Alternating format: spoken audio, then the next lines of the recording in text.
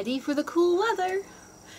Now, lots of you ladies like purple, so this would be something to your taste.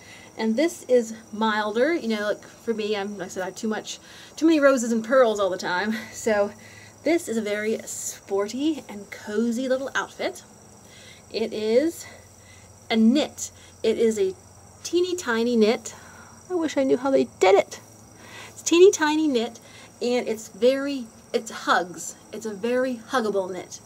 So, and you would think, since the knit is so thin, that it would be chilly, but it's not. It's quite warm, and like I said, it's form-fitting, and it's like a very stretchy knit, and it's comfy. I marvel at how many different types of materials there are. That's gonna make it hard to keep track of, but it's sort of sophisticated, and oh, it has a hoodie. Well, we'll get to the hood in a minute.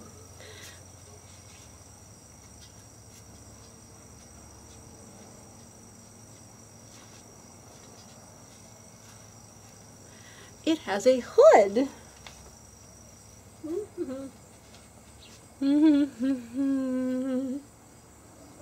So, I don't think I've actually used the hood, but cool. It's a big hood. Okay, where are you?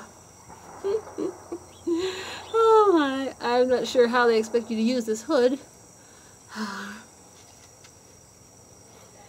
Okay, so this is this outfit.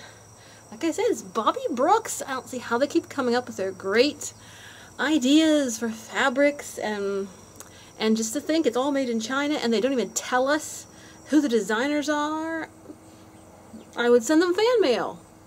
So, but yeah. So this outfit it's so fallish and snuggly and chic. Cozy, and I said it's a thin and clingy knit, but it is warm. Like I said, I don't get cold when I'm wearing it, and you'd think you would, but it must be like a thermal knit. So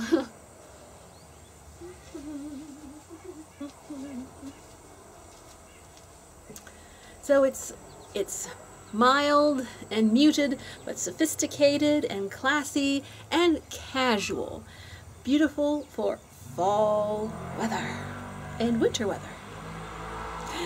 Okay, thanks for watching. Talk to you later.